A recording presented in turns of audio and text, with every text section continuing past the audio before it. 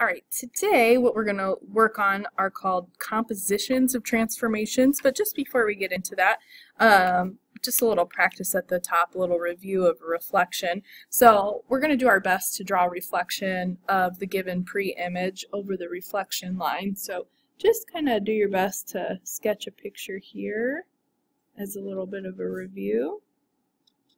Doesn't have to be perfect, but what would a reflection look like?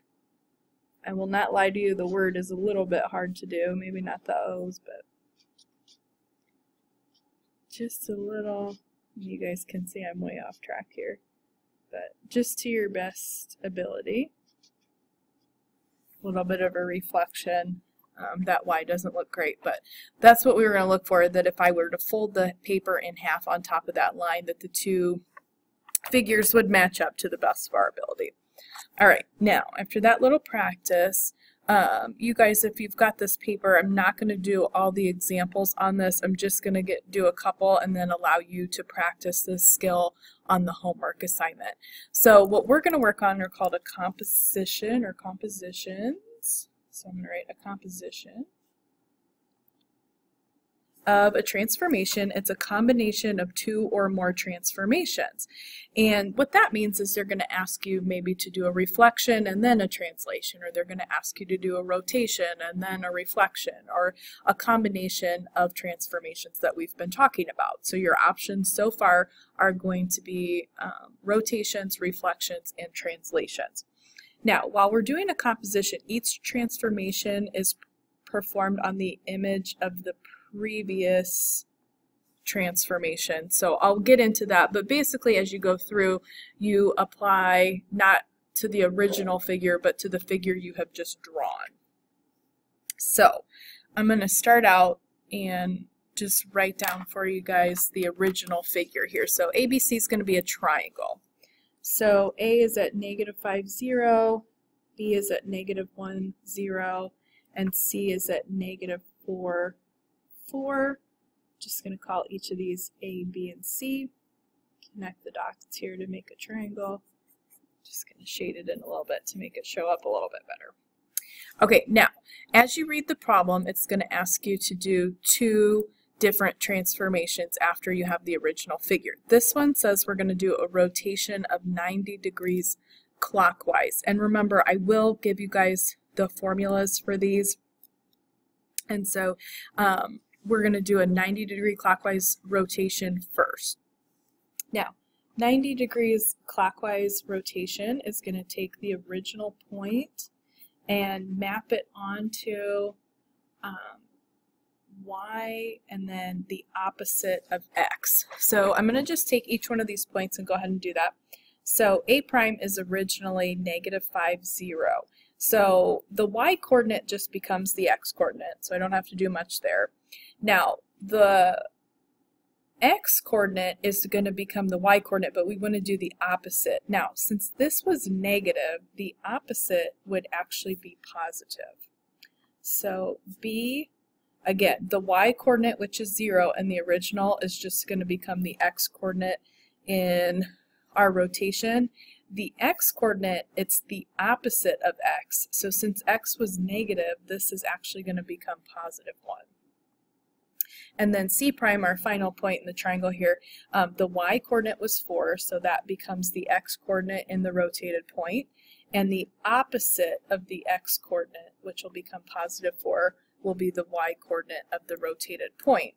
And then just take a second and graph these points here. So A prime, here's B prime, and C prime. Just so we can see it a little better, I'll color it in. Okay, now, after that, it says we're going to reflect over the x-axis.